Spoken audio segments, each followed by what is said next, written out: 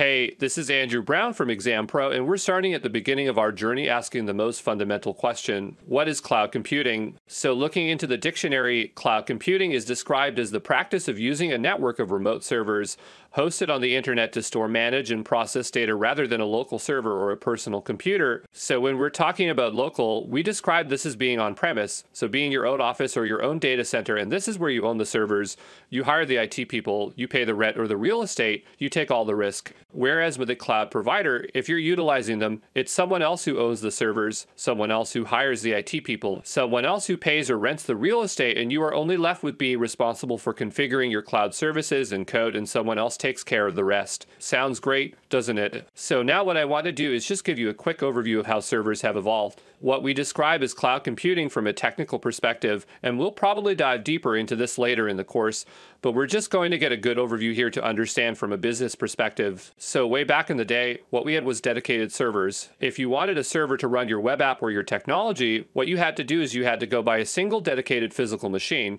and that was for one specific business. Dedicated servers are still used today, but there's some downsides with them. They're very expensive, they're high maintenance. However, you do get a great level of customization, and you potentially can have better security based on your use case. Then what came along was virtual private servers, where we still had one physical machine, but it was still dedicated to a single business, so we figured out how to take that physical machine and virtualize it into submachines. So now we could fully utilize or better utilize that physical server with running multiple apps. We didn't have to buy 4 different servers for 4 different apps. We could easily run 4 web apps into 4 virtual submachines. Then we had shared hosting, and this made it a lot easier for anybody who was building websites or WordPresses. But the idea here is that you had one physical machine and it was shared by hundreds of businesses. So it wasn't a single business sharing the cost, it was multiple businesses. This relies on most tenants underutilizing the resources though. So if you had 100 people on a server and one person used more of the server than the others, then you could all potentially suffer from that case. But at the very least, you are getting very, very cheap servers, but there are definitely some limitations. So now coming down to cloud hosting